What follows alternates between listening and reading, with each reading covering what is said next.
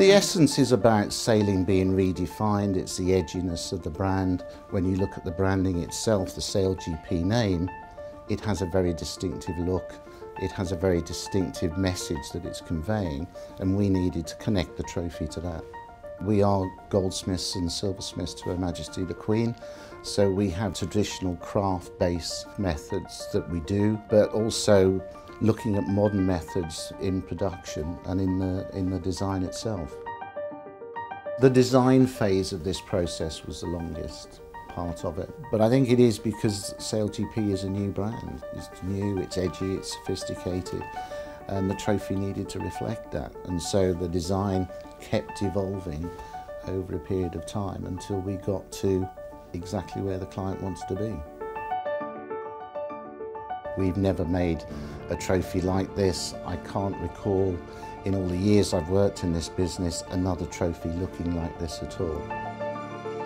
The phrase I came up with, it's like a deconstructed trophy. There's so much movement in it, and it is like you see the dynamic movement of the yachts and the sail as they plough through the water, and that's what I think works really well. Trying to plan how we were going to construct it, it's then the silversmiths looking at it and saying, how are we going to make this? When you see it in 2D, when we had the drawing, you're looking at it going, is that going to work? But once I started making it and the pieces all came together, it just looks amazing. I had to start off with a cone that was going to be cut into sections. We work on a large piece of metal with a template that will wrap around and create that cone. You then work from the top down. So we cut the first slice. Once you've got the first one, every slice after that becomes parallel, so then it's easier to mark. But then you rub them flat, you solder plates top and bottom so they become like a sponge cake, it just builds up in layers. It's when you see the whole come together from all the small pieces, and that's when it hits you how big something can be and how impressive it can look.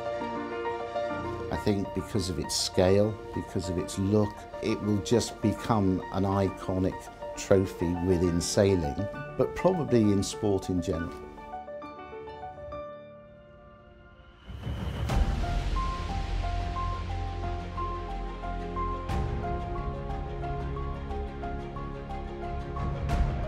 Wow, look at that, that's spectacular, isn't it?